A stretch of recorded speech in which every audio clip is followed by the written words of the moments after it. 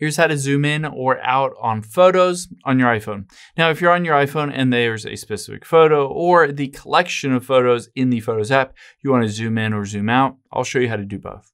So let's open up the Photos app here.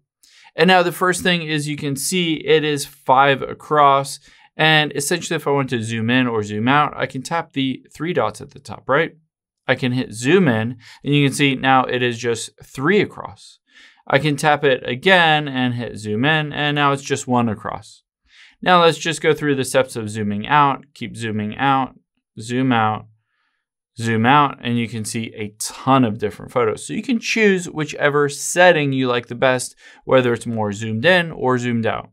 Now, if there's a specific photo, let's say choose this photo, and I wanted to zoom into this photo, let's tap edit at the top right. And now a couple of different things. You can just zoom in so that you can see a bit better.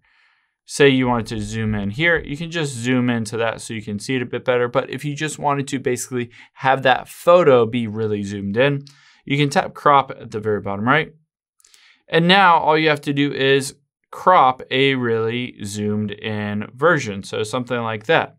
And you can hit done. And just like that, it will basically zoom into a specific portion of that photo and just have that specific portion of the photo and nothing else on there. And you can see, of course, that is very different from the original photo. So of course you can do that, or of course you can zoom out as well if you want to.